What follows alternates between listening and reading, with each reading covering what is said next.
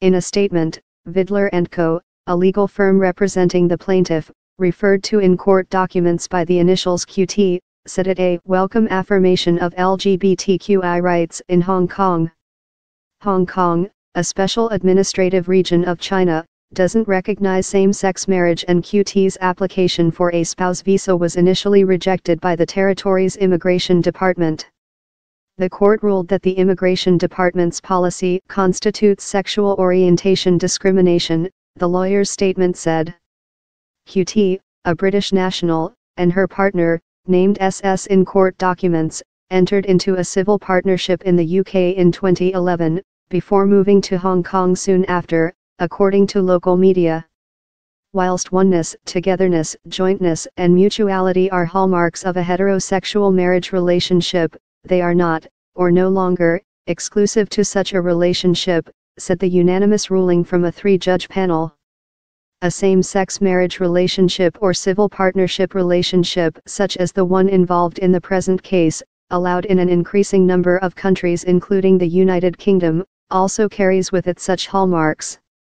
More welcoming environment. The decision could increase Hong Kong's competitive edge, by making it more attractive for LGBT professionals to settle in the city.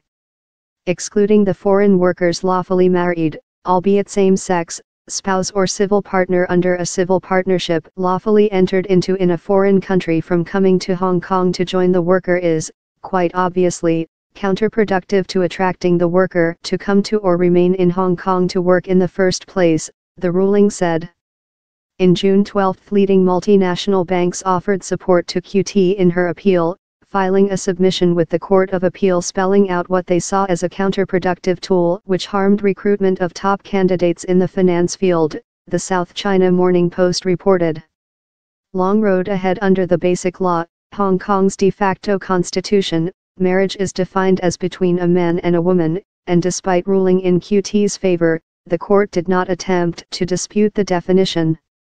Marriage in Hong Kong means the voluntary union between a man and a woman to the exclusion of all others, the ruling concedes, but activists are hopeful that the recognition of the validity of same-sex unions in the ruling means that official attitudes are evolving.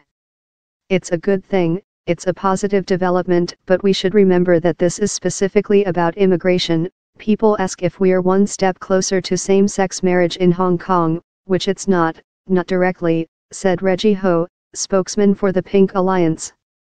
In the ruling, the judge said oneness, togetherness, jointness, and mutuality are not exclusive to heterosexual marriage. This is important, he says. In the argument of marriage equality, a lot of the points made in this judgment will come in handy. Ray Chan, Hong Kong's only openly gay legislator, welcomed the decision, calling it a big win on Twitter, but warned that it was not a panacea for LGBT rights in the city. The winning of the QT case means that overseas spouses can now apply for the right of abode in Hong Kong on a dependent visa, he wrote in a subsequent Facebook post. But, the Court of Appeals didn't try to dispute over the definition of marriage. In the meantime, he says that Hong Kong's government should take the initiative to set up a registration system for same-sex partners, protecting the rights of Hong Kong's LGBT community.